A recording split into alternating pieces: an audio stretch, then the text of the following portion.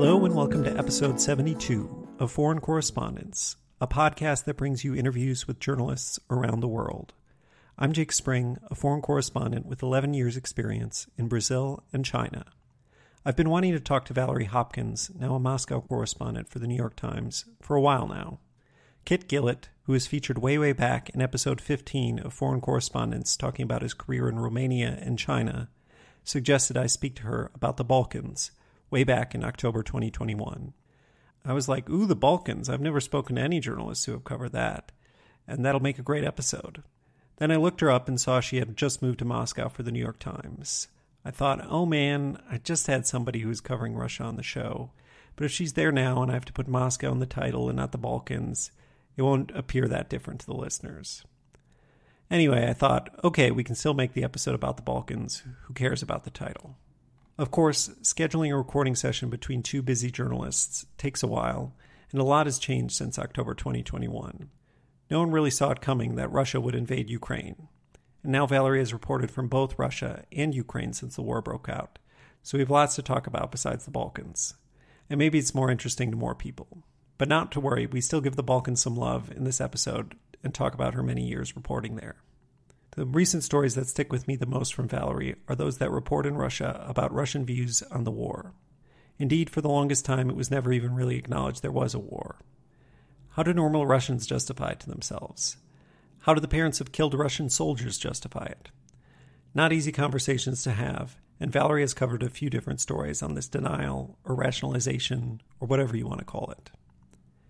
That gives you some idea of what's in store.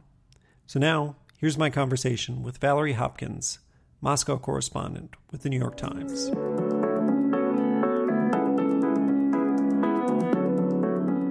To warm up a little bit, if you could tell us about your surroundings, both the physical space around you and geographically where you are, and then also a little bit about what your past week of work has been like. I'm actually currently in Berlin.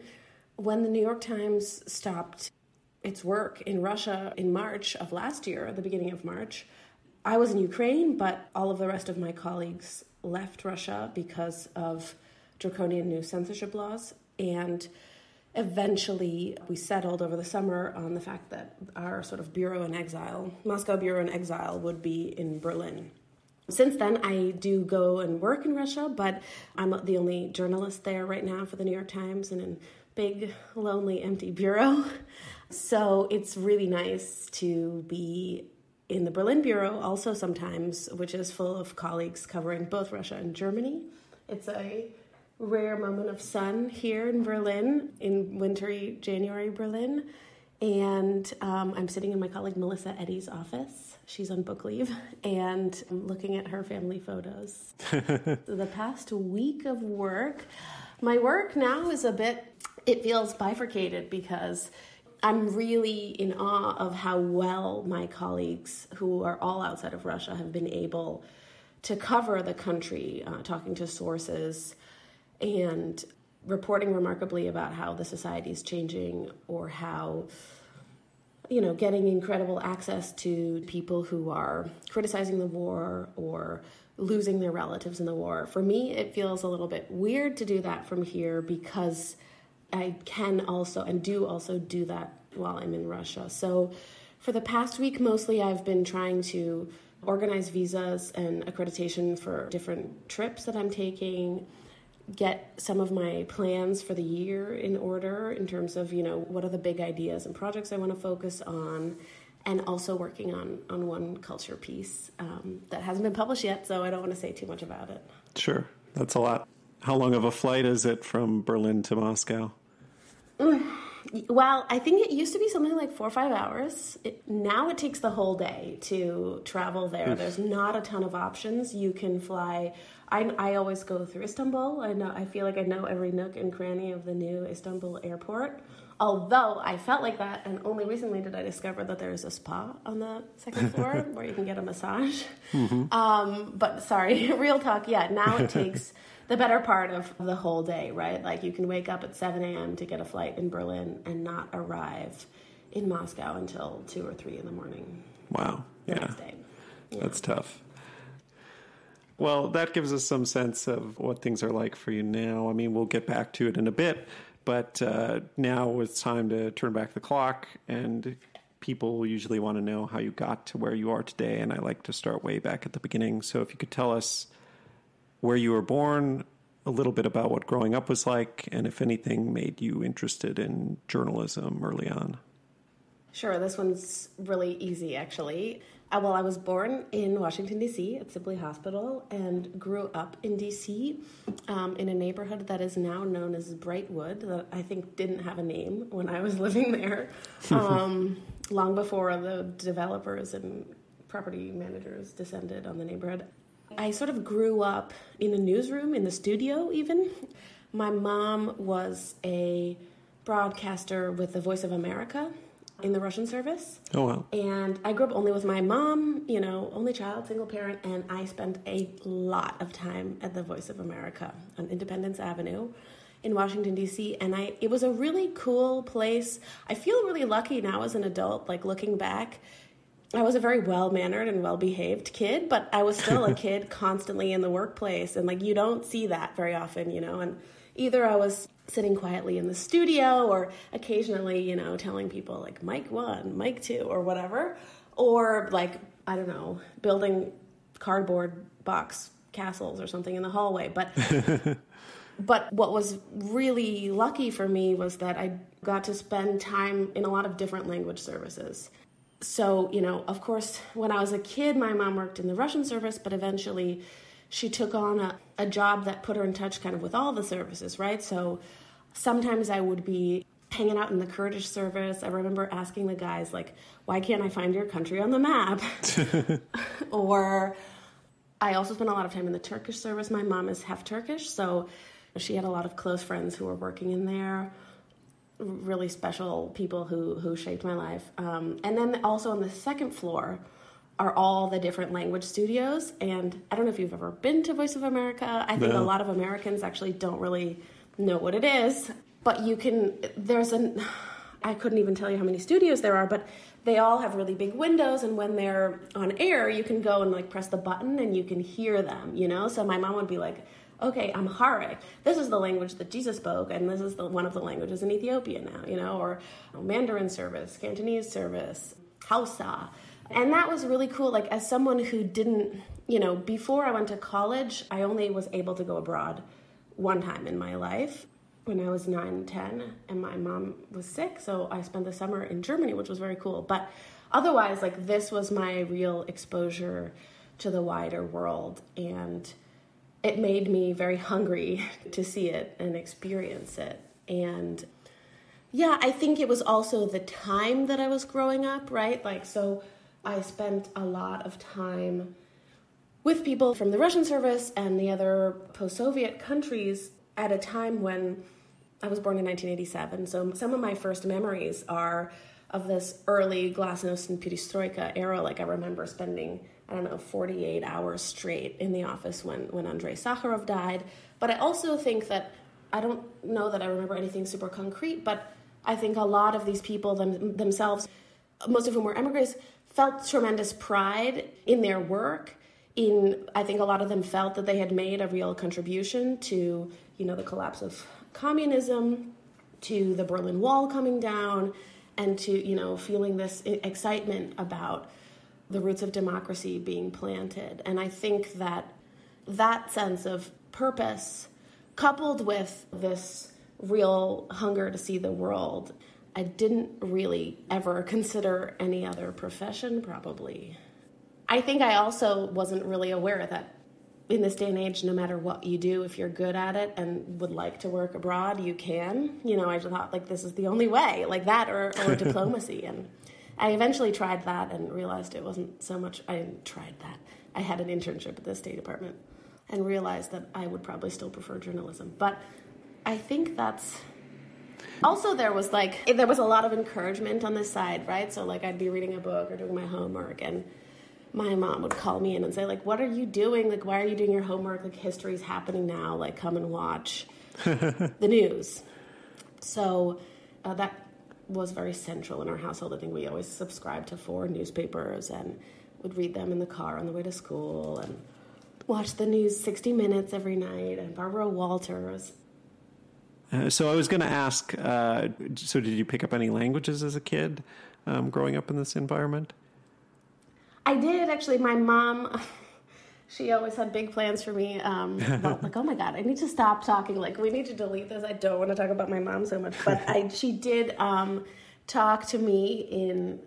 So my mom's half Russian and half Turkish. She actually never lived in Russia, but she spent her whole life somehow, like, covering the country from exile, like, since she was 19, basically. So she had tried, I think, at one point to get me, like, a nanny that spoke to me in Turkish, and she spoke to me in Russian. The Turkish, no Turkish stuck. And the Russian, I don't remember it, but, according to her, I spoke absolutely perfect Russian, And when we would go to the doctor's office, or when I was sick, she was always telling me, the fairy tales or bedtime stories in Russian. I also went to, like, Saturday school where we would do the plays and stuff. And even for a time, I had, a teacher after school who taught me how to read and write, along with another girl named Austria. But at a certain point, and I really don't remember it or understand it, but at a certain point, like many children of immigrants, I was just, I stopped being interested. I stopped responding in Russian.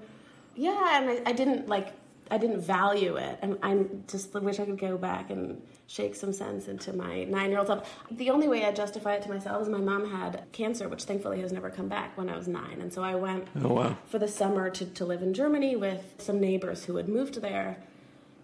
And I don't know, like, maybe I just stopped, and when I came back, or, you start to realize, like, other people don't speak foreign languages at home, or, like, no one else. I really don't know, and I'm so sad, because it's like I could have, had that and learned a different foreign language and then just been a real reporting powerhouse or something. But after that, like, that lasted only for a few years, because when I went to college, I took Russian and was committed to trying to get back this gift, and also to sort of understand that piece of my identity, just to explain, like, my mom was born in China. Oh, wow. The daughter of my grandmother, who had fled around the time of revolution to Manchuria, and a Turkish merchant from Azerbaijan, I don't know. So she also, like, it's not that we had this, like, strong connection to Russia itself or the Soviet Union or, like, the country, but the literature, the poetry, the music was there. We didn't have friends or family who were there, or we weren't in touch with anyone there. And I don't even know how much my mom sort of knew tangibly about softer culture besides, like, dissident publications and newspapers, which was something that she studied. So it was also that there wasn't that close or intimate connection. I think also, my mom, as someone who first had to immigrate as a child from China to Turkey and then from Turkey to America, and age 78 is still getting asked, where are you from, despite living 60 plus years in America. I think she was like, okay, like, you know what? You just be American. You're going to have a better life, a different life than the one I had. And of course, I'm, like, trying now to go back and understand all of these intangible things about what makes me who I am and all that stuff. So you went to college and you studied Russian, and sometime as a teenager you had a change of heart and basically wanted to interrogate your identity. And I guess, where did you decide to go to school, and what exactly did you major in? Well, I think already by the time I was 15, I was like, Mom, like, she was so strict and so bossy. And, like, why couldn't you have been strict and bossy about this particular thing, this one thing, But, yes, I decided to go to William and Mary. I didn't really know, right? I didn't go on any college tours, or my mom didn't graduate from college. And at that time, we were already living in Virginia, and I kind of thought, like, I'm from Washington, D.C., like, do I want to live in, like, Deep Village, Colonial Williamsburg? Like, not really. But I actually am very glad that I went there. I had a fantastic time, and I feel that there's kind of nothing that replaces, actually, the college experience that's in a college town. A really small, we had, like, at that time, 5,500 or 5,700 undergrad students. So it wasn't overwhelming where you can get lost. I just don't know how students on campuses of, like, 40,000 people make it. I don't know. Yeah. For me, it was really valuable to be in the commons or the center of the campus and, bump into people, but always meet someone new as well. You didn't run out of people. And I studied international relations, actually, with a focus on Russian and post-Soviet studies. So everyone has to do a language, and I did that one. And it was a great experience. I mean, William and Mary, because it's actually a state school. Oh, really? So it was, yes, which was great. Like, I was able to graduate without debt, which is a big... I credit as a big factor for why I was able to sort of go and work in the Balkans and freelance for a long time without the stress of having to pay off massive student loans. I was in the student government. I was a student body vice president and then president. And I was really, at that time, actually quite interested in... I was always interested in journalism, but I knew how hard it is to make it work. And I was also just really interested in how the political forces were shaping so much of our lives, I guess, then and I presumably still now. You go off and intern at the State Department, I imagine, around this time. And is that what makes you decide journalism is what you really want to do, or what happens? No, I mean, I think after my sophomore year, I don't know how this happened, but I was very lucky. I got an internship at the embassy in Moscow. And I was working at that time in the office of Bill Burns, who's now the CIA director, and it was amazing. Not that I was like shadowing him on a daily basis, but it was very cool just to see how the system functioned. And I sort of had in the back of my mind that as someone who wanted to be a foreign correspondent and cover international affairs, it would actually be useful to understand how the system functioned from the inside. And obviously, as a college student, you're not getting a top secret maximum security clearance, but I still did learn a lot about, what are ambassadors really doing? How do they communicate? How does policy get shaped? And now I'm also very glad that I did that to see just the change. Moscow in 2007 is a much different place than I found it in 2021 when I started this job. Already at that time, I met a number of diplomats that I really respected, and especially the ambassador, the deputy ambassador. But I also felt that there were already at that time that you're encouraged to be very careful about who you meet, and many people live on the compound. I don't want to offend anyone. I have tremendous respect, especially now. People are working in very difficult conditions, but I think I just wanted a little bit more freedom, and also to genuinely to engage in the country in a different way without always being followed around or always having an agenda for every trip or something. Now, of course, I'm still being followed around everywhere, so it's not like I got that. But sure. I think I wanted to do something a bit different. And the following summer, actually, I was able to be part of a trip that William and Mary had been running since '99 to volunteer in Bosnia. So we were working in one of Bosnia's larger cities called Zenica, and there's a massive steel plant there, so it's not known for its dazzling air quality or views, but as someone with this sort of like Russian, Turkish background, Balkans, Bosnia, I was really drawn to Bosnia, and I felt very welcomed. I don't know if you've ever been there, but there's an incredible sense of hospitality and welcome. And as someone who had a decent command of Russian, I found the languages are not that similar, but they are both Slavic, and I could pick up the language quite quickly. And by the end of my first month there, I felt like I could have like pretty good basic conversations. I had a lot of patient friends and teachers. We lived with a host family. The teaching I don't think I took to. It's really, I got a new respect for people who can stand in front of a classroom and command children's attention for 40 minutes at a time. But the rest of the trip I really loved. However, there was a lot of difficulties that we had with a partner that we had at that time. This was 2008, and I think a lot of international donors were pulling back their engagement in the region. Let's say the NGO that we had worked with had done incredible work helping kids who had experienced wartime trauma, but this is something that they, with time, had been changing a bit, and I guess, they weren't able to adapt to the new fundraising needs. And so I got a grant to go back after my senior year, which was great because I did not know what I was going to do when I graduated. And I was able to help set up a new program for students in Sarajevo that's still running today. And then I got a very lucky break. Actually, another woman who was on a Fulbright who had also participated in this program, her boyfriend at the time was working at the OSCE, and he said, like, oh, you'd be great, in the press office. There's so many applications, nobody wants to look at them. Like, just come in for a meeting. And, they told me, come back in February, you have the internship, which at that time was paid. I wasn't sure what to do, but I had... in DC, I guess we had drinks at the National Press Club with Max Fisher, who I don't know if you are familiar with. He's an opinion column. He writes the Interpreter column now for the New York Times and just wrote a book actually about social media. And he had already, just a few years out of college, just was rising in the ranks. I think he was at The Atlantic then, and he was one of the first people to go to Vox. Anyways, I don't need to talk about Max, but he told me, if you want to be a journalist, a foreign correspondent, just go somewhere. And I was kind of like, well, Bosnia, is this the right place? Or where else am I going to go? This was 2010. And I don't know, whatever. I really liked Bosnia, and I think that's really important, is to find a place that you really like.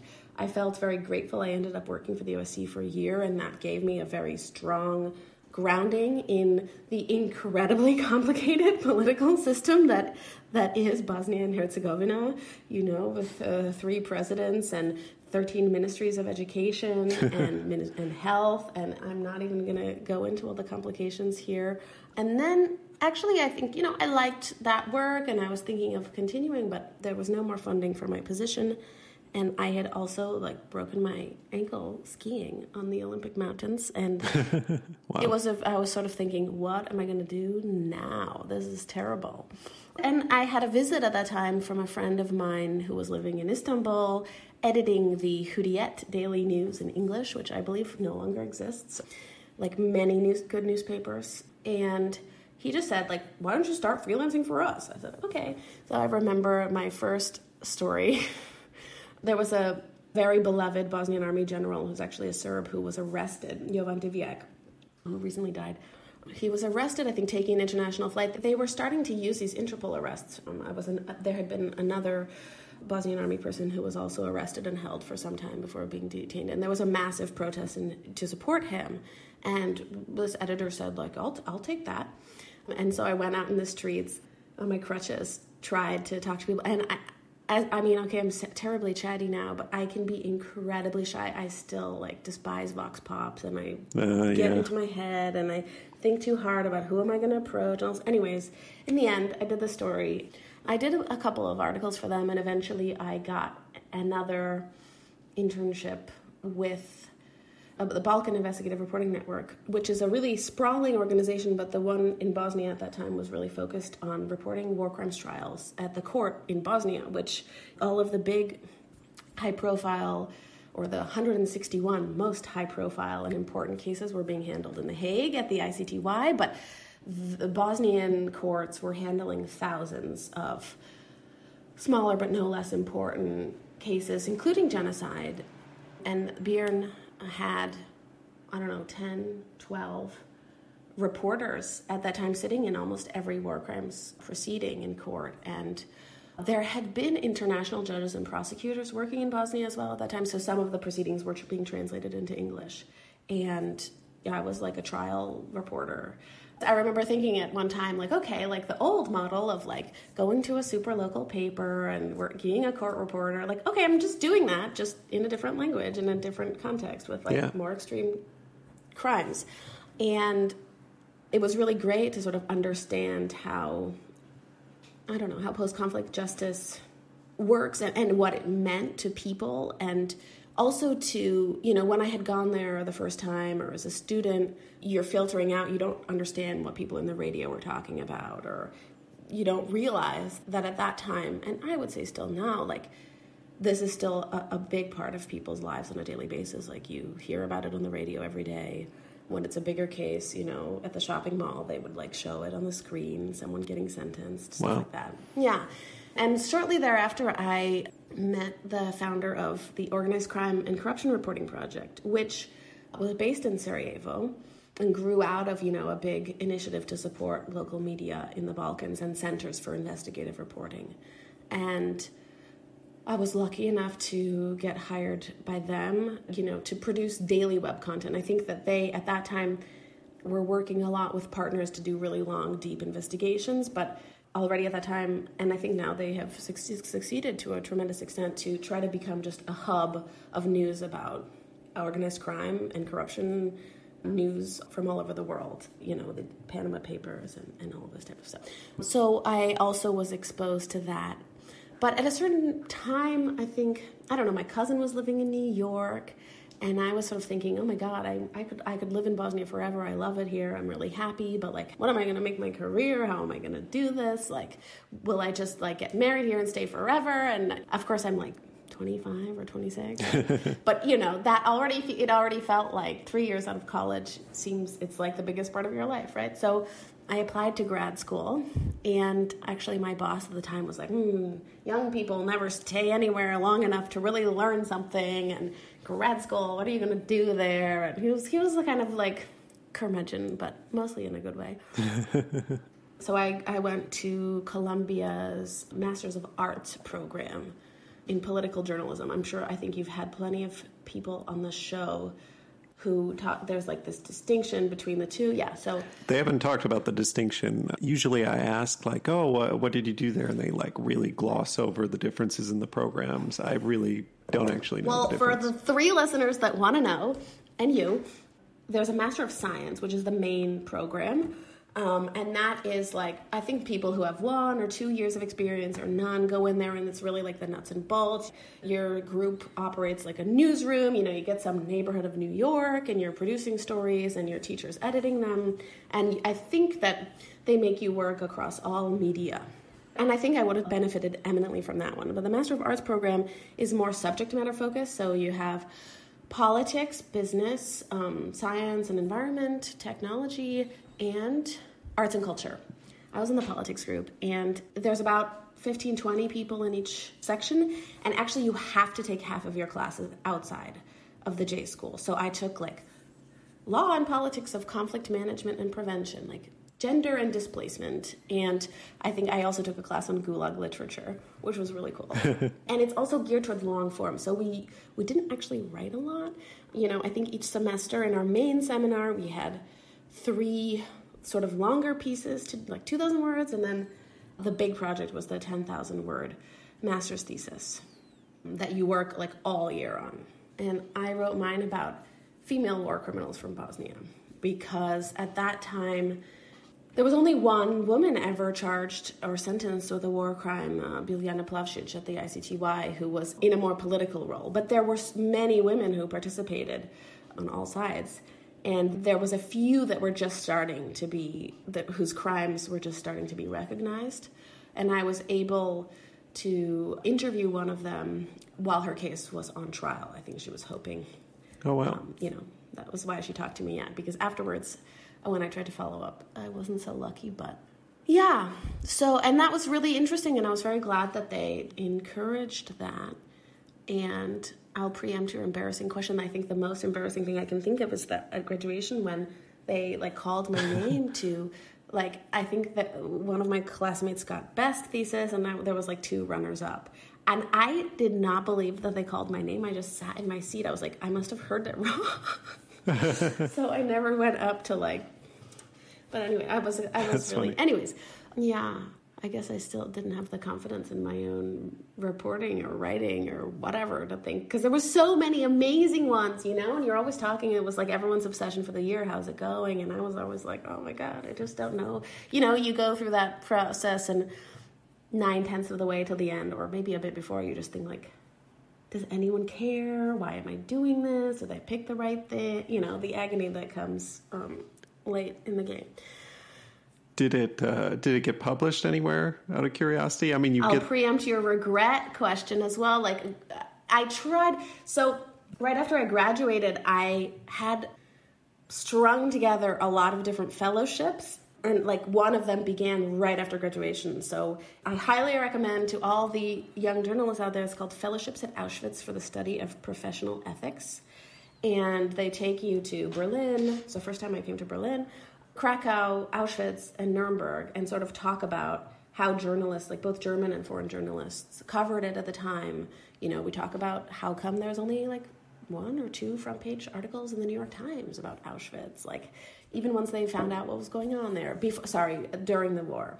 We talked about, you know, what is your obligation, like balancing sort of access versus like coming out really hard. What about like, you know, warning people before something's happened if you believe it could happen, all this stuff that at the time felt very distant and historical, right? This is before Trump, but now is very relevant. So, sorry, I'm digressing. And then, anyways, I think I was sort of doing different projects and fellowships and internships until the end of that year. And then finally, Guernica agreed to publish it, but they wanted me to cut it down. Shocking. And I've struggled with that a bit. And then I got a new job, and yeah, it's like, I'm preempting your regret question as well, because I do think that's my big one really big regret that I have, that I didn't just... And like now the people at Columbia are like, why didn't you say, like, we would have helped you, you know? But I'm really bad at asking for help. So anyways, so no, it did not get published. And now like it would needs to be updated probably significantly. Not that there have been so many women, but it's just kind of the reporting's old. But the main internship I did after I graduated was I got an Overseas Press Club fellowship to intern at Reuters. And they were kind of like, I don't know, it's amazing how many opportunities there are out there and how many of them are really just like, choose your own adventure, you know? It wasn't sort of black and white. And they said, like, where in the world would you like to go? And I was like, okay, like, I just, you know, I was always worried somehow about being pigeonholed as a Balkans person. And I was like, oh, you know, Mumbai, Cairo, you know, Johannesburg, like all the exotic places that I still haven't been that I would really like to go. Am I allowed to call them exotic? Exotic to me. Or just, I don't know, places I would dream to visit as a tourist at least. And they were like, well, like, your experience is in the Balkans, so probably you should go there. And I said, okay. And in the end, I went to Belgrade, and I had a really great time there. I hadn't spent very much time there. Like, Bosnia was its whole own universe. And so being exposed to Belgrade is kind of the central node, former capital of Yugoslavia, and sort of connects all the former Yugoslav republics in some ways still, or is at the center of them and is the best connected of them. And so I got exposed to politics of Serbia and also Kosovo, which was a totally separate universe from Bosnia, for me at least at the time, even though, you know, everyone thinks it's the same region. And actually at the tail end of my time in Belgrade, I had a visit from a friend that I had met in Bosnia who had moved to Kosovo. Now working in Ukraine, there's like a whole parade of war crimes experts that have remained constant somehow in my life, from Bosnia to Kosovo to now to Ukraine. Some of them stopped off in Iraq or elsewhere. And he kind of said he was up like trying to collect evidence for a case that he was doing in Kosovo. And he was like, come down to Pristina. It's really interesting. It's vibrant. It's different. And I did. I enjoyed it. And I wound up moving there in November 2013 and staying for about 4 years somehow, like, which passed in the blink of an eye. I was very lucky as well that someone that I had met in Sarajevo, I guess, who had just reached out knowing that I was an American journalist working in Bosnia, was the editor of an English language publication there. And it turned out they were looking for a journalist and an English speaker, and they hired me almost on the spot to cover the ongoing and still ongoing negotiations between Kosovo and Serbia, which is called, you know, this dialogue for basically trying to determine the future of Serbian-Kosovan relations, which has unfortunately been going on now for more than 10 years and not succeeding. But in some ways it was very procedural and bureaucratic. But for me, it was a very good insight and training into the way that war plunges the country into chaos and how it can take decades to resolve this stuff. You know, basic things like registry of births and deaths, property, you know, marriages, I don't know, license plates and diplomas and all of this type of stuff. I mean, Serbia doesn't recognize Kosovo, which declared independence in 2008, and it is joined by, unfortunately, important Security Council members, Russia and China, who also would not want to see, you know, their provinces become former provinces and independent countries. Yeah. So it was really interesting. And Kosovo, in Bosnia, the political situation is not great, but in Kosovo I found it was not great, and it was also incredibly dynamic and different. The population is incredibly young. When I moved there, like 75% of the population is under 35. And it's a beautiful country. It's kind of a plain surrounded by mountains. It was a very nice and beautiful place to live. I met some cool friends. People are very, unlike many other countries you go to, people love Americans, and the level of hospitality you've never seen. So everybody wants to befriend you in the street, to talk to you. Kosovars are the only country in Europe, I think, who don't have visa-free travel to the EU. So they really want to travel like through people that they can meet there. Did you work for the same publication the whole time? And I always ask this, does it still exist? It definitely still exists. There was an English language publication it was also part of the Balkan Investigative Reporting Network, actually. But there they also did 2 TV productions a week and, had a portal also focused on justice, but also general news. It was a really big operation. And the English language arm does still exist. It goes through various incarnations. I did, but I also... I mean, this whole time, I think I was also freelancing, right? So shortly after I started doing that job, the same person, the former editor, Nate Tabak, he had put me in touch with an editor at Foreign Policy who was looking for stuff about Bosnia. I started to freelance for them. And then slowly I started to build up other places that I could fit, because my job there was really focused on the dialogue. And I wanted to be able to publish in other places too, more new stuff. And I eventually started working quite a lot for Politico Europe as well. It was great that they had an editor there who had also spent time in Serbia and Kosovo, actually as a Reuters correspondent, and just returned to Reuters now to be NATO correspondent, Indra Gray. And I felt very lucky to meet in my career editors and journalists who felt very strongly about the Balkans, because of their time there, and who felt passionate about the fact that it still deserved coverage. Because there were people coming in and out, and it was really cool because eventually I would meet them, like our mutual friend Kit. But, every week, a few months, and then Kit would send people. But there were almost no journalists based in the region. And at first I was kind of like, oh, this is really, there's not a lot of news. But it was a sweet spot for me where eventually that there wasn't a ton of news, but when there was, like, people knew that I was a person to call to do it. I guess, I hope. And it eventually, those journalists and editors who did care, did follow that, eventually came across my work and got in touch. And that also helped me a lot in my career. So, moral of the story, when someone writes you from out of town asking to have a drink or asking for contacts where you work, like, as long as they're not asking for too many contacts, I always find it useful and beneficial to meet them, because you never know what the result of that meeting can be. So when and why do you leave Kosovo then? Well, I really enjoyed it, but what happened was my private life was also intervening. My boyfriend at the time got a job in Vienna, capital of the Balkans, anyway. And in September 2017, I moved there. And I was a little bit at a loss, right? I had built this whole identity and career of, covering the Balkans. But I also told myself, there were so many times when I would drive, from Pristina to Sarajevo, or once I drove on my birthday from Pristina to Srebrenica, which I think takes 15 hours or 12. Oh, wow. 12. It's all mountain roads. There's not a lot of there's basically no highway. And so I said, traveling to any of those places from Vienna is maybe more expensive, but maybe faster. While I was there, I took German classes and Russian classes and continued also to sort of freelance in the Balkans until I realized that a correspondent that I had met, that I had had the luck to meet on a press trip to Trieste for an EU Western Balkans summit, was leaving his job in Budapest covering Hungary, Romania, and former Yugoslavia. And I started asking him, who's going to replace you? What's going to happen? And he said, oh, they have no idea. Actually, you should apply.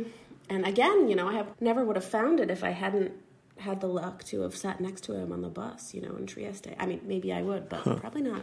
And follow him on Twitter and all that stuff. So yeah, I wrote to express my deep and extreme interest in the position of the FT. And I was really nervous because, I had never covered Hungary or lived there. My Hungarian is nothing to write home about. But, I had that solid experience in the majority of the rest of the countries that I would be covering. And I was lucky that the editors there gave me a chance after a long interview process and a lot of tests. So I moved to Hungary and I lived this kind of K und K, Kaiser und König, Budapest, Vienna existence, living in the 7th district of both cities and covering and really learning and exploring Hungary as well, which was a very different animal, but which is also now increasingly becoming an actor in the Balkans. Cool. So working at the FT, okay, yeah. You'd been a freelancer for a long time. How did you find things there? Was it nice having the stability? Was it weird? Was it weird having to care about kind of financial topics all of a sudden as well as general news? How did you find it? Well, I was terrified. I had not covered business. And I know that money makes the world go round and I was super interested in it. But, I had college econ. And I was also very nervous about just the difference in communication style between British and American people. Sure. I had another good friend who was working for The Guardian in Budapest, and sometimes I would send him my editor's messages is this good or does he absolutely hate it? And I just don't know. So I was trying to read the communication style. No, I was nervous, but I'm really glad about that because it propelled me to... I was so lucky I had the luxury of getting the FT delivered to me every day, and I just read it every day, as much as I could. And I was also just super honest with people that I was meeting in a way that I think mostly worked. I just said, look, this is my background. I've been in the Balkans. I'm new in Hungary. And also, I'm not an expert on...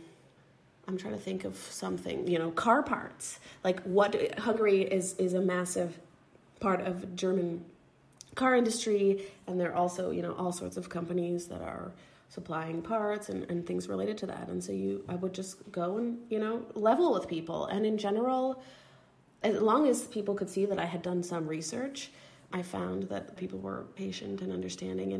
And if you approach them in the right way, they like to talk about what they do and what they're interested in and what they spend their whole lives working towards. So I learned a lot doing that, and it stood me in good stead, I hope.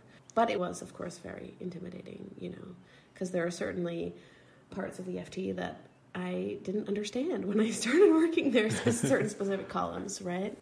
But also, I was not working in a heavily financial... Most of the countries that I was covering didn't have their own stock markets or, But it was also a different time for Hungary, right? Orban had been in power for 10 years. It was very difficult to get meetings with anybody high up in the government because the way that the government treated the country's financial institutions and biggest companies, was being well documented in our pages. And instead, the FT is also considers itself, the paper of record in Brussels. And I wound up writing much more about Orban's style in trying to extract concessions from the EU or working as a spoiler in Brussels than necessarily the business, and there's all of that is connected, of course, to corruption, EU funds, money, but it's also a very political story. And, that was really important to sort of show how he's gotten his talents into sort of every segment of society to really lay the groundwork for a system in which even if he loses an election, he'll be back. And those who support him would be back very quickly. Before we get into the times, I was just going to ask out of curiosity if you ever did one of those lunch with the FTs that people love so much. Oh my God, I did, and I loved it. It's actually one of my favorite things as well. I had lunch with Erno Rubik, the creator of the Rubik's Cube, who is a Hungarian who continues to live in Hungary, and he wrote a memoir. And so for the occasion of his memoir, I got to sit down with him and have lunch and talk to him. And it was kind of also, again, like out of my depth. I have never been able to finish the Rubik's Cube. And there was like a kid at the next table who had learned, I don't know, during the lockdown, during the pandemic, he had just learned it. And so, but it was cool. Like, he is a celebrity there. Like, everyone wanted to have a photo with him at the restaurant. Oh, that's funny. He was very, yeah. I tried to draw him on more political stuff, but that was really difficult. And like, the book is partially written from the cube's perspective, I think, and this anthropomorphized the cube, and I do think that he is probably 100% convinced that the cube is bigger than Hungary and Orban and all of that. So yeah. But funny. He was very kind, and you just love to meet these kind of mathematicians with a twinkle in their eye, Yeah, that's cool. That's very cool. I had no idea that guy was still alive and around. Oh my God. But one thing that was difficult about this interview was that the lunch was not good. Like, he picked the place. He didn't want to have a lot of courses, and he ordered, I think, like, I don't know. And he kept saying, my wife's cooking is better, and this and that. And like, the editors kept saying, okay, all of the stuff that you've written about him and the background is great. And, the questions, but like, we need more about the food. And I'm like, the food is nothing to write home about. I just can't, that was the hardest part of the lunch. Just like trying to say something that wasn't really negative about you can't, because you just don't want to like pan it. Anyways. Yeah, that's part of the reason people love these interviews is because it's all the stuff I'll go to a meeting and note down like all the little details, and it will just like go sit in a notebook for the rest of my life, and I'll never use them. But the lunch in the FT like mentions all these tiny details about what the person's wearing, what you're eating, like how they said what they said, stuff like that, which people love. But that's funny. Okay, yeah. So then how do you end up at the Times? I feel like when I first wrote to you, you had just moved there or something like that. So around when did it happen, and how did it all go down? Oh my goodness. It was a long and drawn out transition. And knowing what I know now, I wish that it had happened sooner. And FT was great because I actually had a lot of freedom. It's not that every day there was something on my patch, and I was not on a full-timer. I still had a stringer, I think mostly because they have a really hard time establishing business operations in Hungary, whatever. So I really was free to go to whatever conference I want, and they were always really hungry for it. In the Balkans, you have really easy access to politicians, and so I guess I would travel a lot to meet prime minister or president of respective countries. But I was at a conference, I think, and I started to meet some colleagues from the New York Times, future colleagues. And at a certain point, I think that I had actually gotten in touch the first time when I heard that there was a vacancy, I think twice. I think that I knew, I always had my eye on Eastern Europe job, which is based in Warsaw, but it's like 17 countries, from the Balkans to the Baltics, basically. And I don't know that I would have necessarily put my hat in the ring for a Russia job, having not covered it and knowing how huge the Moscow press corps is. So once I wrote kind of early on saying, I love my job at the FT, I'm not looking to leave, but like the only job that I would ever leave for would be this one, if you would consider me, and they sort of said, oh, we, normally like hire from within our staff, but, thanks for being in touch. And then right before I joined the FT, actually, beginning of 2018, I had been a fixer translator for 2 different Times journalists in Bosnia and in Kosovo for like 3-4 stories, I think. And I was like driving, fixing, and I'm really glad I had that experience where I try also to always put myself in the shoes of the fixer translator now. And it was like so nerve-wracking and stressful, your first experience, like fixing for a journalist that you've been reading for such a long time and all that. And one of the journalists that I had been fixing for, who had been in Poland and covered, Kosovo and Bosnia, I knew that person was leaving to London, and I had heard from others that they didn't know who would replace him. So I wrote again. I racked up the courage to write again. And I think by the time I wrote, it was a bit late, but I got a response from the foreign editor at the time saying, well, that job's been filled, but do you speak Russian? Actually, the first I just got like, thanks, that job's been filled, like, nice to be in touch, like, goodbye. And then I was like, oh, man, what do I... But then... not that long afterwards, he wrote back, like, actually, do you speak Russian? We'll have a job opening there soon. And I was kind of like, really? I do, but it's not perfect, but, it's there. And then I was like following the site, and I saw that the vacancy posted, and I was like, oh my God, what do I do? And I had happened to see another New York Times journalist, like right when the vacancy was open, and they were like, you need to write to the foreign editor and ask for a call. And I'm like, why do they want to talk to me, and what do I say? And they were like, well, they'll see it as a sign of confidence and bravery and whatever. And I'm not that. I'm the person who didn't go to office hours because I'm like nervous of like wasting my professor's time. Sure. So I did that though, and had a terrible call. It was like one of those things where it's like the guy's like, I don't know how much I should say about it because he still works at the time. It was also me. He was kind of like, okay, what do you want to know? And I was like, well, how do I make my application stand out? I wanted to tell you a bit about myself. And he was like, this is not a job interview. Like, you have to apply and like blah. And it was just like, okay. So, and I had heard that the editors of the New York Times don't love the FT writing style. And I was just like, okay, like, look, I need to know how to prove to you that I'm not just like a hack from the FT. As someone who like still has an FT subscription, loves the FT, enjoys the writing style, I was just trying to, be memorable. I don't know. So when he said, well, we do hire people from the outside, Hannah Beach, one of our best journalists, came to us after 20 years at Time, but it was a really short call. It was one that kept getting postponed. Like, it was supposed to be, at one time, and then it just kept, and finally I was like, okay, can we have this call? And so I'm sure it was just so annoying. The last thing someone wants to do on their weekend is like talk to a person. And I had spent all day trying to prepare for it, right? Anyway, so I just, in the end, he was just like, you just have to apply. So I did. I like made a new website, updated my resume, wrote a cover letter, even though that was not asked. But I think it's kind of important because otherwise, how do they know who you are or distinguish you? It contained a lot of what I already told you about like my personal interest for the region and for this job. And then I think I had like 6 job interviews. Wow. Yeah. So, it took a long time. And then getting the visa took a long time. So I think this was already in December 2020, these initial discussions. And then I was told maybe in February, the FT had heard that I was talking to the New York Times. So they sent me a much improved contract and put a 3-month notice period. So then I had to do the 3-month notice period. Michael Slackman, the foreign editor, was like, there's no way they were going to ask you to do that.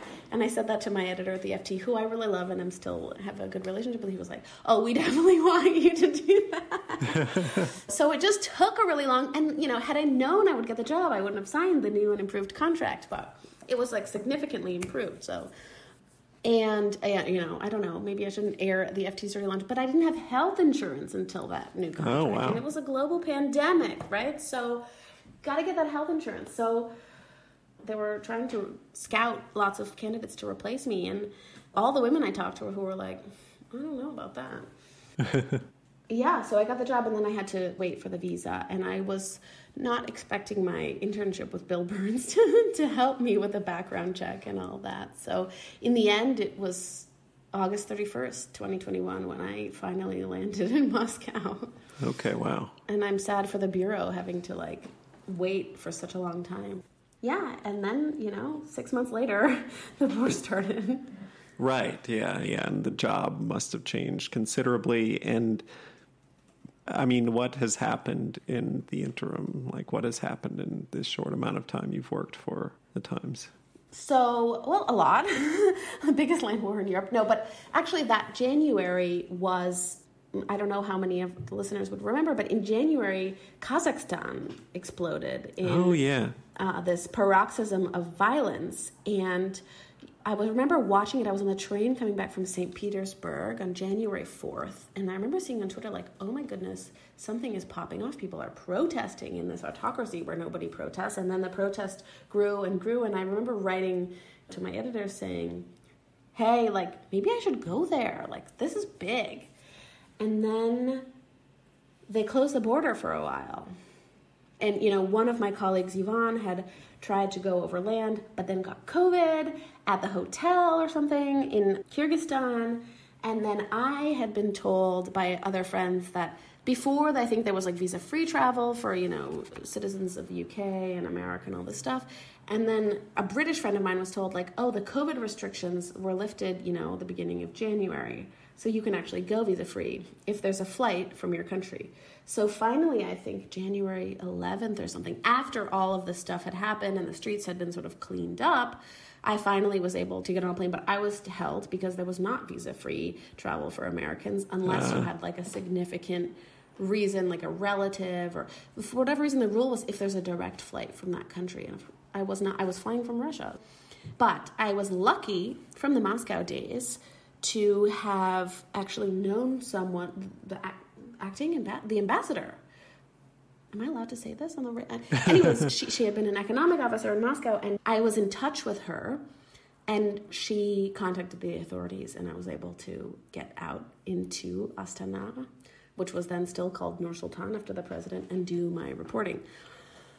I promptly came back and contracted COVID, like the rest of our bureau in Moscow and Ukraine that had COVID at the same time at the beginning of February. But with this Kazakhstan memory fresh in my mind, I kept insisting to my editors to go to Ukraine from the beginning of February, just knowing that they could close the borders, that it's going to be difficult to get in, that it's going to be, who knows what's going to happen. That being said, it's not that I expected what happened to happen. And they said 10 days and you're coming back because the bureau chief's going to be alone and there's too much news from Russia, and you go in there. I had pitched an economic story that even though there was no war yet, Ukraine's economy was already being battered. And they said, after you finish the story, you're going back. And I said, well, let's see about that. The signs are not good. And so, I had the hiking boots, but I also had the nice tops for going out in the cool clubs of Kiev, because maybe we were all overdoing it. And the atmosphere among my Russian friends was one of such tremendous denial. There was such frustration at the American media and at Biden for overblowing this, because of course, it's an absolutely insane thing to do that is not in Russia's interest. So I don't want to say I totally believed that, but I just thought maybe you're overdoing it. Anyways, fast forward 10 days later. So I flew there on Valentine's Day. Ukraine is my Valentine. And I did my economic story. There was a bunch of cyber attacks. And then on the 19th, I went to the east on a press tour. We flew to Kramatorsk. We then went to a base in Bakhmut. And then we went to what was then the front line, Svitlodarsk. And, we were talking to soldiers. And at that time, already for 2 days, there had been sort of incessant fire along the front line. And I think photographers and the video team wanted to see where the shelling had been that morning. And actually, just as we were leaving there, we also, our small group of journalists got shelled too. And then eventually, this was my first time in such a situation. And then eventually the shelling started it became quite intense. So we pulled off and sheltered in the local sort of army headquarters before going back to Kramatorsk for a big press conference.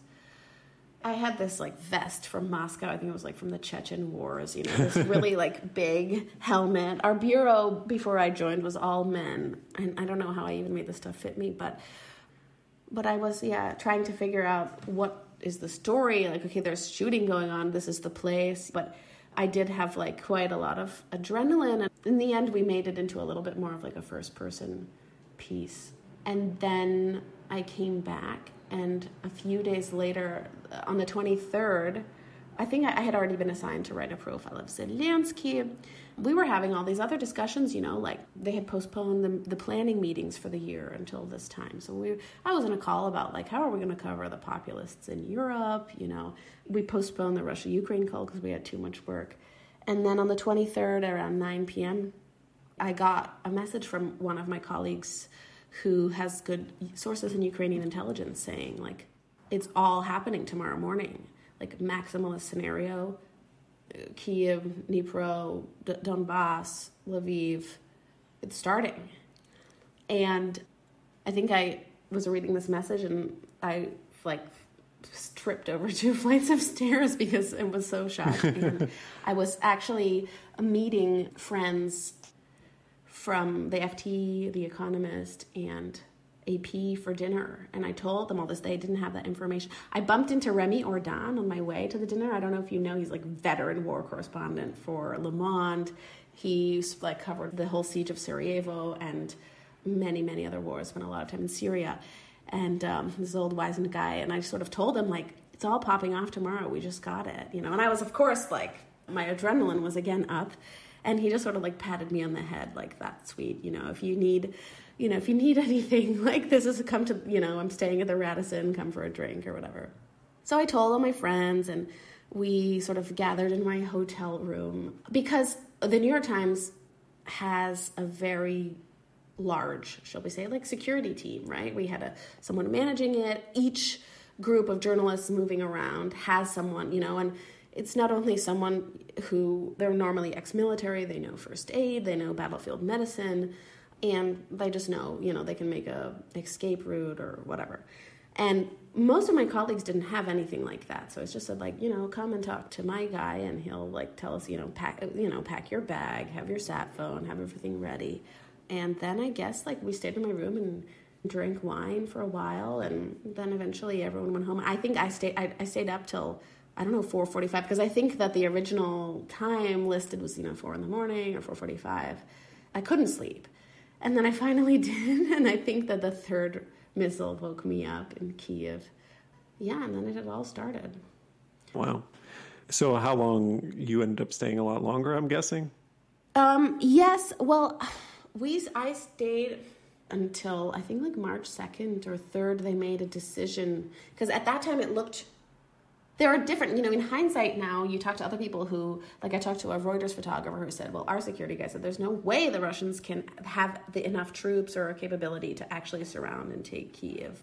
But there are others who thought it was really likely impossible. So I didn't want to leave, but London and New York made a decision to evacuate everybody except for one journalist, one photographer, and the leader of the security team.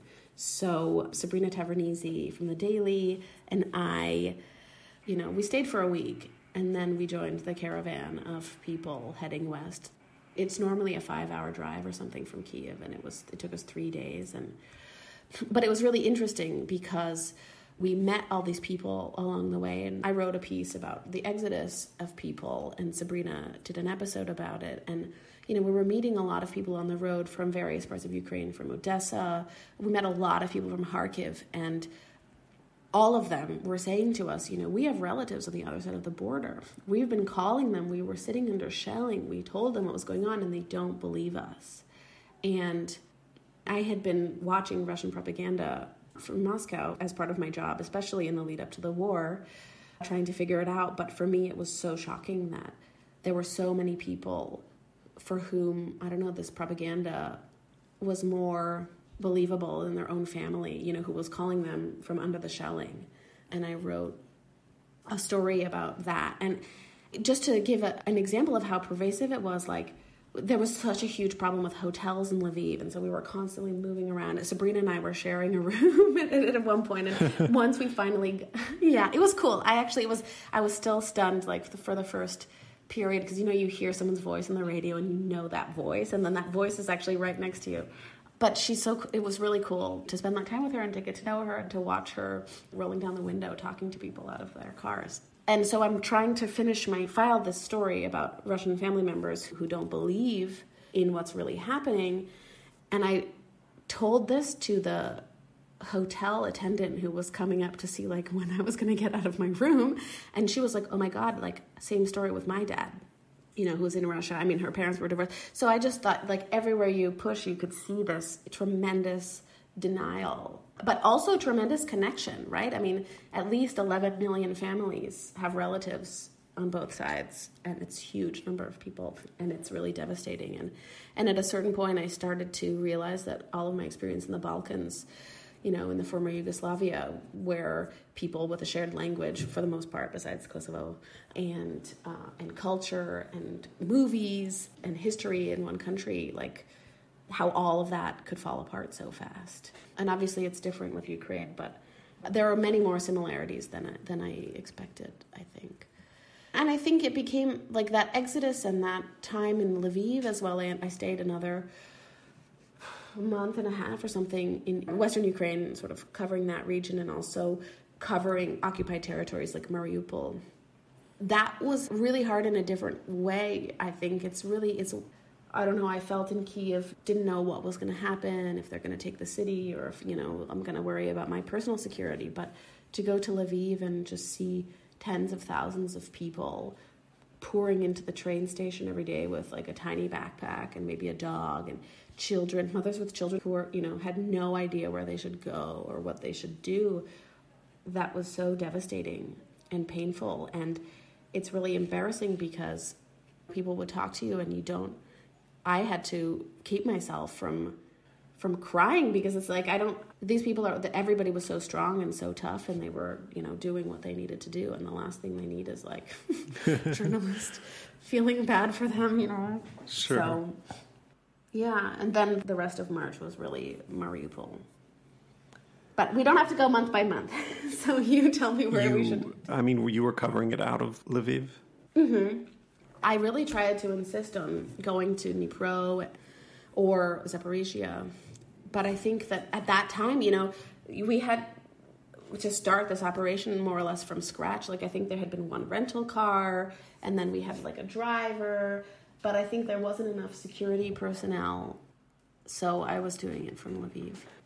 Yeah. And that's also, like, in its own way, really weird. Like, you're sitting in the hotel room just calling people every day who are living through horror or who have lost touch with their families. And I was alone as well. And that was kind of really lonely and, like, every day sad. Yeah, well, did they finally decide? Like Reuters, we rotated people in and out every month just for safety and people's sanity and things like that. Was that ultimately why you left? Like, it was just time for a break? Yeah. Yes. So I left for a month. Well, my whole life also exploded in the meantime, right? Like, I had just moved to Moscow. All of my friends were there. Partner, no idea if I'm going back there or what to do. And I hadn't, I think, had any leave really since I had started with the paper. So I had a few weeks off. And then I went back again in May, at the beginning of May. And this time, I went back to Kiev. And the situation was amazing. There was still this positive energy coming from, having pushed the Russians out of Bucha and out of all the territories around Kiev that were occupied. People were ignoring the air alarm. It was spring. And people were, of course, dying every day. And every day my colleagues were going to funerals. And every day they were finding mass graves. But there was also this really positive energy in the air. This similar to, I think, the positive energy, that came after the Kharkiv counteroffensive or retaking Kherson, but now, of course, the situation is way different. Oh, also, there was because in the early days, there were soldiers everywhere. You couldn't walk in the streets without people with guns checking you. Everybody was jumpy, right? Even in Lviv in the first months, everybody was wary of Russian spies or, there was all of these people coming from the east to Lviv and staying with relatives or renting property, and people would report them to the police. I did a story about that as well. Just everybody was paranoid about anyone who had a phone, partially because there were people who were informing, right, who were giving coordinates of airfields or other strategic targets, and there was this real paranoia in the air. And a lot of that had sort of passed by the time I went back to Kiev, yeah. So between then and now, it sounds like you're probably not going to be going back to Ukraine. Have you decided there's more to be done reporting on the Russian side? Well, it's not totally my decision. I would love, and I really hope that I will go back to Ukraine at some point this year. I think that this is not a discussion that I've fully had with anyone, really, who can decide these things. But at this point, the situation is such that I am the only person from the New York Times who has a Russian visa that is not a Russian citizen. And my colleagues are also all men, right? So they don't know whether it's a situation of being penalized because of the censorship laws or getting conscripted. So it's been deemed only safe for me to go back. And nobody knew, right? There was a big apprehension because of the fact that I had spent so much time in Ukraine and written about Russian war crimes there. And I really sort of insisted on going back before my visa expired because I felt like if I don't try, one of the biggest and most influential newspapers will have no one in the biggest country in the world, like, with whom we are engaged in a massive war. And Putin, will have not had to do anything, or the Kremlin or whoever is in power, right? It will just be us. So I felt like we have to try. And that's where we're at. And so I think that there's a belief that if my time is finite and I'm the only one that can go there, I think that I'm sure they would be very happy if there were other journalists who had visas, right? But it's only me right now. Whereas we have a lot of incredibly talented journalists doing great stuff in Ukraine. So right. And I mean, how Russians view the war as it goes on, and Putin finally has to call it a war, and it becomes harder to deny what's going on. It's a pretty interesting story to tell from the Russian side. For me, it was really important, I think, and it was really shocking as well to experience the level of apathy, right? I mean, I'd been at sites of missile strikes. I went to the Kremenchuk Mall when it was hit. I've spoken to people who are either totally in denial about that happening or totally apathetic about it. Or worse still, enthusiastic about it, right? So this is a really difficult, I'm still trying to figure out, how to interact with people. And I think that I remember reading Josh Yaffa had a great piece in the New Yorker about how the Americans have increasingly armed Ukraine and how they decided to do that. And there was a line in there about the White House's thinking, that obviously they didn't want to be drawn into it, but that there was also this conviction that as soon as the coffins started coming home and a general draft started, people would start to turn against the war.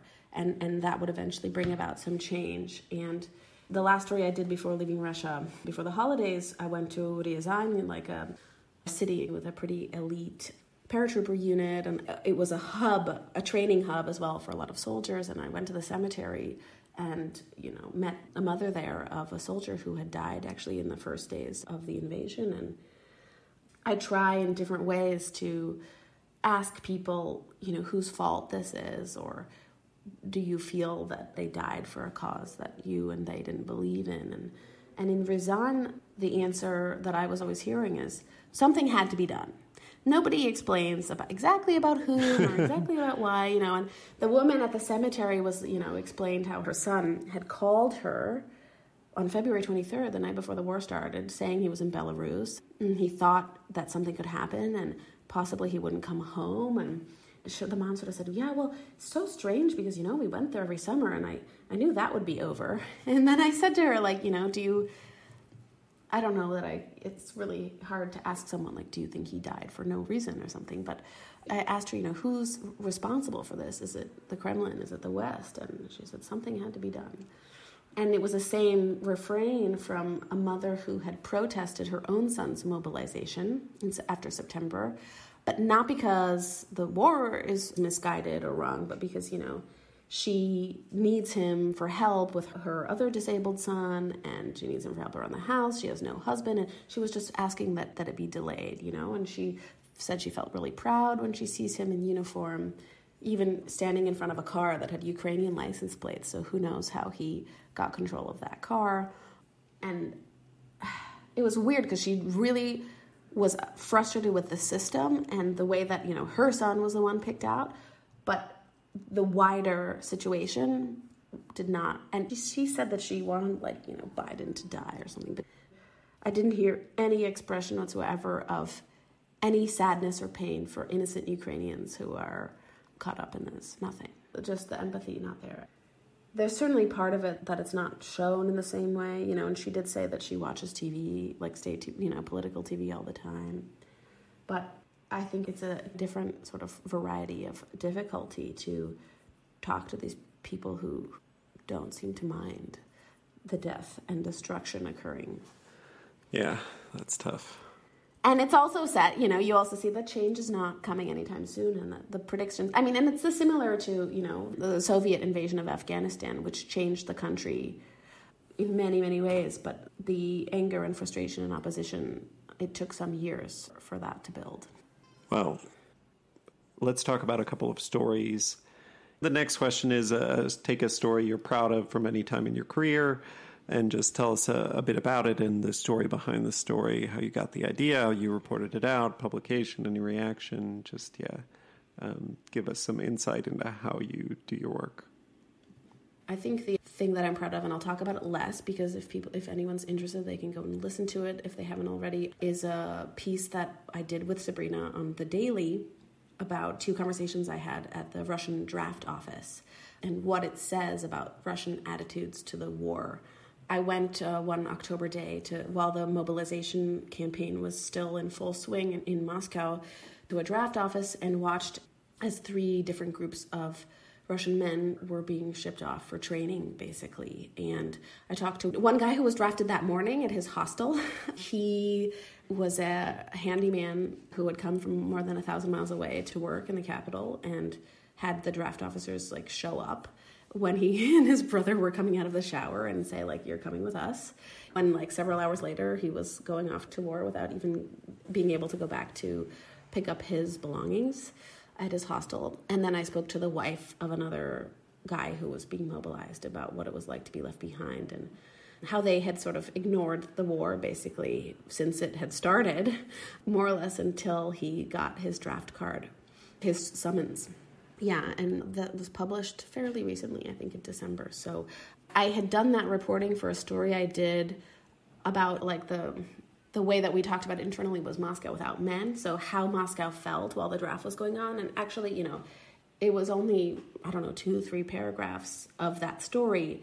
But I really find the podcast format to give you so much more space and time to be able to explore how people really feel. And of course, it's always more powerful when you can hear people's voices. So I was really grateful that Sabrina was so interested in the topic and gave that space to sort of talk about it. Yeah, well, the question that immediately comes to mind for that is, why did the Russians let you get in within a mile of a draft office? I don't know, maybe I'm just used to China where it's if they don't want you to report on something, they will make your life difficult and make it impossible to report. The Russians don't? I have no idea. I hope because there were plenty of officials around. There were police and military people, bureaucrats, but I went there with the photographer, Nana Heitman, whose work is incredible. If you don't know her, follow her on Instagram. And, we just went there. I was using my phone and dressed up as a normal person and she too. And we just sort of hung around for a while. I already told you how shy I am when it comes to Vox Pop. So for an hour, I didn't talk to anyone. Eventually, I felt so weird. We went to a nearby cafe. We had a coffee and a lunch, and we came back. And eventually, I guess, felt, once you've been somewhere for a while, I don't know, you can start to interact with people. There was a mom and a soldier, and she kept making photos of him. And I was like, oh, do you want some photos together? And you sort of slowly try to talk to people. And I guess, because I was using my phone, nobody noticed. But, Nana, she has a camera and she was taking pictures and somehow nobody asked us, why are you here? What are you doing? Because I know that other people then found out where we went and heard about our experience and tried to go and were escorted off the premises and stuff. So we just got lucky. And I think 2 young women, nobody's freaked out or anything. I don't know. Huh, yeah. Maybe the authorities just hadn't thought of it yet. And once they see it published once, they're like, oh, we need to watch out for that now. So, I don't know. Yeah, there are still ways around. Yeah, it depends. If you travel, if you book a train ticket, they can track you. So I've definitely had my own run-ins with surveillance in different parts of Russia. But somehow with this, nobody stopped us. Cool. So then next up is the lightning round, which is faster paced questions. Do you feel ready for that? I think so. The first question is about a must-read publication about your region. And for this, I'm looking for something that is a little more local, maybe something basically that people haven't heard of. I'm not looking for an international publication that if you're interested in, say, Russia, Eastern Europe, the Balkans, whatever, that you think they deserve credit and deserve a shout out, that it's worth following. Oh, well, I'm a big advocate of reading Russian media. So I think the publications that I would reference off the top of my head are Novaya Gazeta, which won the Nobel Prize, whose founder won the Nobel Prize and shared it with Maria Ressa in 2021. Not only are they still functioning on some level inside of the country despite a lot of problems, they have a pretty good English language website, and they've also established a presence in Europe. And the other place that I think is really great is a newer, longer form publication called Holod, which means cold. And I've read a couple of long treatments of stories that I find really interesting, like they did one story that really examined in close detail the career of Ilya Yashin, who is an opposition politician that just got sentenced to 11 years in prison. I hope it's 11 years. With an extra 4 years ban from social media or the internet after that. And he's just been moved to the Udmurt Republic to serve his sentence. And his only crime, of course, was talking about Bucha and citing the BBC. So he was put away for spreading fakes about Russia's quote-unquote special military operation. And then what is a publication, at least vaguely journalistic in nature, that you read, listen to, or watch for fun? So it can be any format. Oh my God, does everyone say John Oliver? No, actually not that many people. I find that he's doing pretty serious journalism some of the time, and it's also funny. And then more specifically, what is the best journalistic article piece, again, whatever medium that you've consumed recently, and it can't be from your own publication? Josh Yaffa from The New Yorker, he did a piece. I think a lot of journalists were trying. I wrote a piece about sexual violence in the war in Ukraine, and I did speak to one survivor, but I think it's a really difficult topic right now, especially given the way Ukraine is, given the fact that many of the survivors are outside of Ukraine, and given the stigma and the fact that very few people want to talk.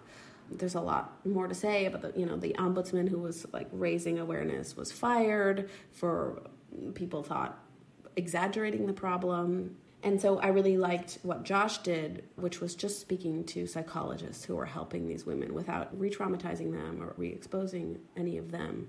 He spoke to psychologists, and his piece was a real punch in the gut. I thought he did it really well, and I was glad that he highlighted that. That was already many months ago. Recent is relative. I mean, it's more about a piece that stuck with you that, you find yourself thinking about later. If you had to trade places with one journalist, living or dead, and you would have their career, who would it be? I have been reading a lot of books lately, especially, since I started going back to Russia, I've been reading a lot of books about how foreign correspondents operated in Russia during communism, and also how foreign correspondents covered the rise of fascism in Germany. And I think I would be very interested to live a day or a month or a week or a lifetime in the shoes of Sigrid Schultz. I don't know if you've heard of her. She is believed, I think, to be the first female bureau chief of an American publication. She was an American who grew up first in America, then France and Berlin, and covered the rise of Hitler and the rise of fascism, interviewed Hitler, and was one of the first people to sort of warn the world about what was coming and about why Hitler's message was catching on with people and why he could take power, and stayed in Germany for much of that time. I think in 1941 she got typhus, and she was also blocked from embedding with troops because she was a woman. I need to read a little bit more. I would like to read some of her memoirs or something, because she, from the early days, started to cultivate relationships with members of the Nazi elites, which is, I guess, how she was also able to understand so well and worry so much about what was happening, and she maintained those ties. And sometimes she published under a pseudonym. But I think a lot about, and I'm trying to read a lot about that period now as I think about what stories I want to work on in Russia. Because you see a lot of similarities. And I'm not the only one. Most of my Russian friends, and actually, it's bestsellers. If you go to a bookstore in Moscow, it's Germany and the Rise of Fascism that's bestsellers. It's 1984. It's, other dystopian literature by Russians. That's really what's selling out. Yeah. Oh, wow. I had no idea. What is one thing that most people don't know about you? Whenever we had to play all these stupid, get-to-know-you games in high school and college and all these icebreakers and stuff, I would always say, I never ordered a pizza or rented a movie. Now, since COVID was the first time that I ever ordered food to my house. But now it's like... What? Yeah. So like growing up, I never did that. So, but like, I don't know that that's anything anybody needs to know about me or wants to know. But I mean, there's a lot beyond the growing up part of your life between then and COVID happening that you could have ordered a pizza. Never did it. Weird. Mm-hmm. Okay. Interesting. I think at a certain point I became opposed to it. I would just cook something or go out. It's not like, I don't know that it's like a badge of honor, but it's true. Yeah, it's interesting. Let's see. What is your favorite film, book, TV, or other piece of media about journalists, and why? I think I mentioned that I've been on this kick lately of trying to read about journalists from the 30s. So now I'm listening. I don't know actually if it's my favorite yet. I'm listening to a book called Last Call at the Hotel Imperial, which is about, the whole generation of American correspondents who sort of moved to Europe in the 20s and 30s and witnessed the rise of fascism, chronicled Europe between the wars, I guess. And there's really a lot of detail and a lot of tangents, but as someone who goes on a lot of tangents myself, I guess I'm sympathetic to that. It's a audiobook or a podcast or... Oh, well, the last time I went home, I finally went down to my local library and got myself a library card. So with that, you can get a Libby subscription and you can listen to any audiobook you want. And I've been doing that since November, which was the last time I was home, and really enjoying it finally, yeah. Oh, nice. So I'm listening to it. Okay. And then the final question is, qualifications aside, if you couldn't be a journalist, what job would you do? Would I go to space? Would I be an animal conservationist? Would I try to, do something like Samantha Power? Would I don't know, because I really never imagined any other life. Like, sure. I honestly do feel like I'm living my dream. I mean, my dream doesn't involve Russia invading Ukraine, but in general, if that's happening, being able to cover it for the publication that I do cover it, I just never wanted anything besides that. But maybe I would go to space. Sure, yeah. That's a good one.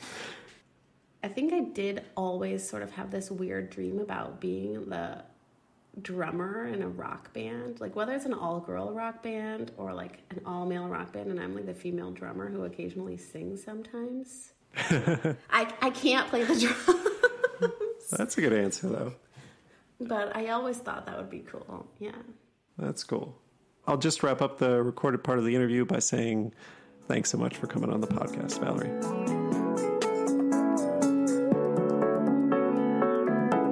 That's our show. Thanks for listening to my conversation with Valerie Hopkins, Moscow correspondent for the New York Times. I'll post links to some of the things Valerie talked about in the podcast description and also on our show page, foreignpod.podbean.com.